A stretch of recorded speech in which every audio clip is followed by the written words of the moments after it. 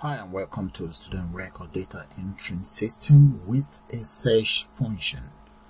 Now I'm going to show you guys how this works. Supposing we want to enter new data, we can always reset and enter new student data there. And if you notice, as soon as you enter the student ID, it's automatically converted to a barcode here that is stored. And then we can then enter the student name. Let's say the student name is Davis Johnson,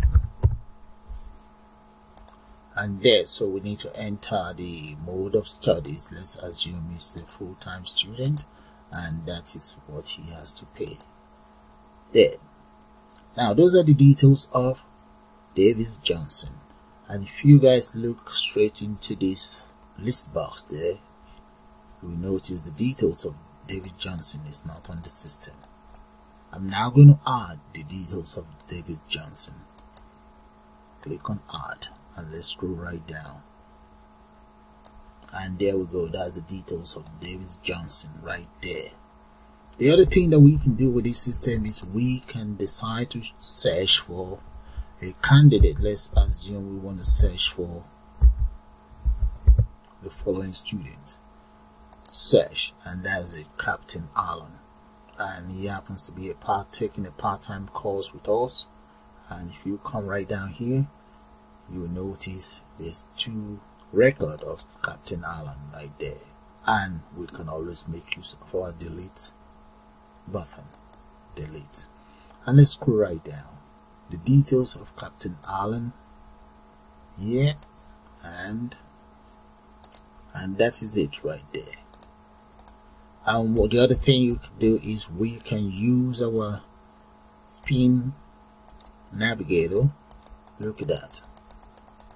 Okay, and we can, there we go, and there, that is Dynamic Hunter. Let's see with the spin navigator. Now let's update the details of Dynamic Hunter, supposing the student ID is incorrect. Okay, that is Dynamic Hunter in there, so let's just enter maybe 45 and click on update.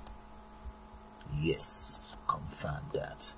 And let's check for that Dynamic Hunter. That must have been changed. That is it right there. It's now changed to 45 right there.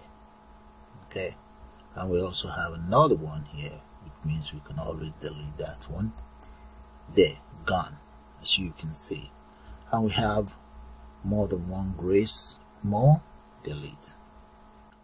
And if we go straight onto the workbook, we should be able to see all of the changes that we've carried out there. And right there, that's Allen and that's Davis. Okay. This is just an overview, guys. So I'm going to take you guys straight into Excel development environment using VBA, and we'll put one of these together. This is just an overview. Bye for now.